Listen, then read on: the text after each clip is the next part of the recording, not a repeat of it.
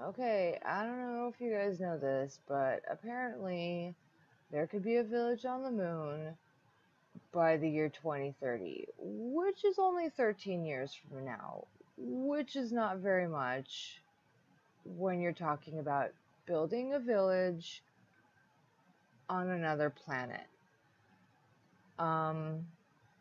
Yeah, shall we watch the video? Let's watch the video. Let's watch the video. Okay. Yeah. Don't worry, there's no sound, but loud music. Space is awesome!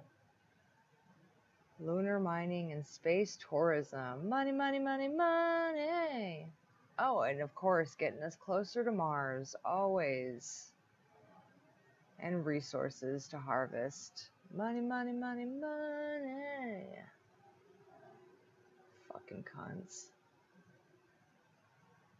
3D printed domes. 3D printed domes. Testing the lunar soil to see if it could be used for 3D printing, but they can't get through the fucking Van Allen radiation belt. They can't get through the Van Allen radiation belts.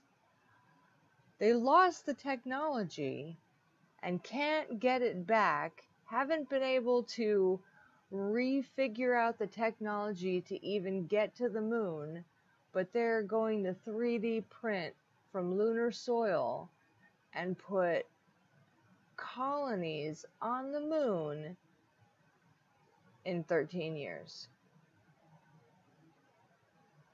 to get us one step closer to Mars.